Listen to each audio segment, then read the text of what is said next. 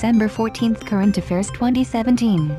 PM Modi addressed India Incorporated at FICCI AGM. RBI raises FPI limit in G6, state development loans. ADB lowers India's GDP forecast for FY18 to 6.7%. Narendra Modi inducts Scorpion-class submarine Kalvari into Indian Navy. India signs loan agreement with World Bank for $250 million for Sankalp project. DCI, NHAI MOU for sand supply. India ranks 100 in Global Prosperity Index. Railways introduced vendors can now track status of bills online. Prime Minister Narendra Modi addressed the doyens of Indian industry at the annual General Meeting of Federation of Indian Chamber of Commerce and Industry, FICCI, his first address to an AGM of a National Business Association after becoming the premier. After the inaugural session, Modi will interact with all the past presidents of FICCI. At this year's AGM, FICCI President Pankaj Patel, Chairman and MD, Zaidus Kadila, will step down and Rashesh Shah, Chairman and CEO, Edelweiss Group, will take charge. The Reserve Bank of India, RBI, increased the limits for investment by foreign portfolio investors, FPIs, for the January-March 2018 quarter has been increased by 6,400 crore in central government securities, G6, and 5,800 crore in state development loans, SDLs. With effect from January 1, 2018, the revised investment limit for FPIs in G6 will be 56,400 crore against the existing limit of 50,000 crore. The Asian Development Bank, ADB, has lowered India's gross domestic product, GDP, forecast for the current fiscal by 0.3% to 6.7%, attributing it to tepid growth in the first half, demonetization and transitory challenges of tax sector reforms. It has also revised downwards the GDP outlook for next fiscal beginning from March 2018 to 7.3% from 7.4%, mainly due to rising global crude oil prices and soft growth in private sector investment.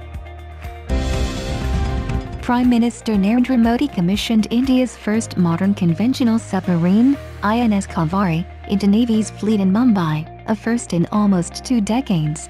Kalvari is the first of the 6 Scorpion-class submarines handed over by shipbuilder Mazagon Limited, MDL. The submarines, designed by French Naval Defense and Energy Company DCNS, are being built by MDL in Mumbai as part of Project 75 of the Indian Navy. The Navy last inducted a conventional diesel-electric submarine, INS Sindhushastra, procured from Russia in July 2000. A financing agreement for IBRD loan of $250 million equivalent, for the Skills Acquisition and Knowledge Awareness for Livelihood Promotion, Sankalp, project was signed with the World Bank. The objective of the project is to enhance institutional mechanisms for skills development and increase access to quality and market-relevant training for the workforce. Dredging Corporation of India, DCI, and the National Highways Authority of India, NHAI, have signed an MOU for facilitating the supply of sand for highways construction work. The business intermediaries will ship and store the sand at various ports in India and market it here. NHAI will facilitate the process by displaying the availability of sand at various dockyards at the ports. Under the MOU, DCI will dredge at Southeast Asia locations to generate large volumes of sand. This dredging will be done for the purpose of obtaining sand. After rising up in the Ease of Doing Business Index, India has upgraded its ranks in the Legatum Prosperity Index 2017 feed as well. At present, the rising trend in India's prosperity is significant in view of the fact that India registered lower economic growth following demonetization and implementation of the Goods and Services Tax (GST) reform in 2017. The index, which offers an insight into how prosperity is forming and changing across the world, ranks India 100th on the list of prosperous countries among 149 countries.